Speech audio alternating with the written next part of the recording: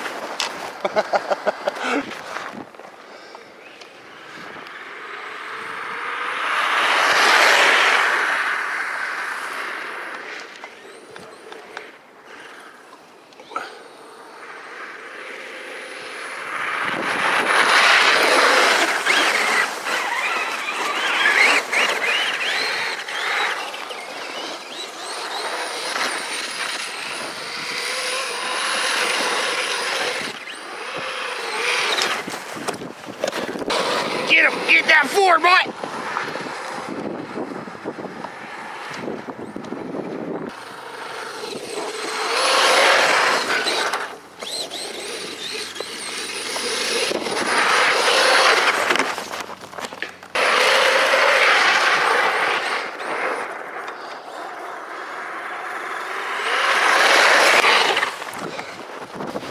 Nice. Wow, that's some deep snow, man. Even with the summit. Hard to break trail in that crap, I'll tell you what. The road is pretty cool though. Woo! Nice, eh? Let's see what's under there.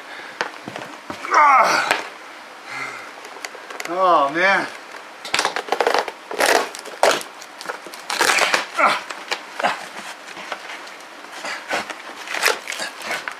That's a GoPro mount right there, tell you what.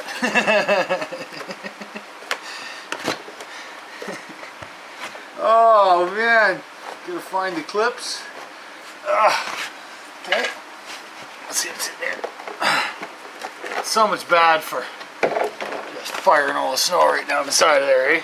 That was 5-cell lipo. You wouldn't know it because I was just full throttle milking it and just spinning and crap, but yeah, that was 5-cell lipo. Gives it a little more giddy up go, that's for sure, and you can get away with 5-cell on the stock setup. This is totally stock setup.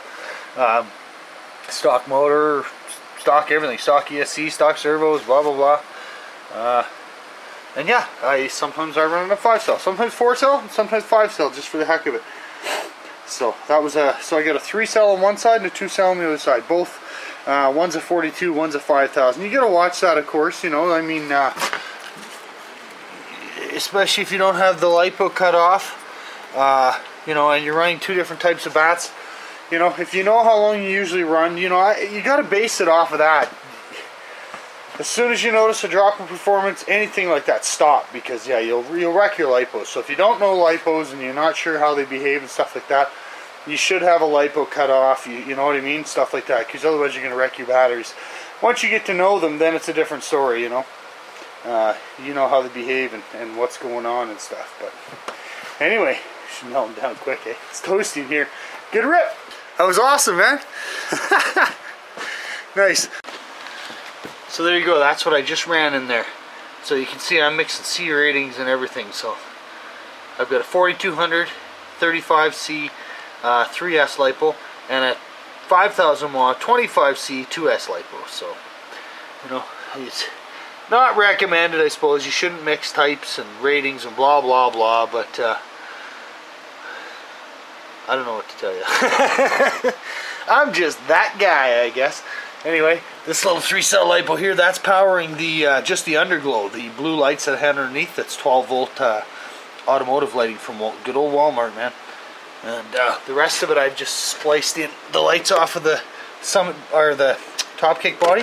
You can see I've just spliced them into the rear wiring here, like the rear stock wiring setup. So, yeah, simple. So. Anyway, there it is, a little snow bashing. Woohoo!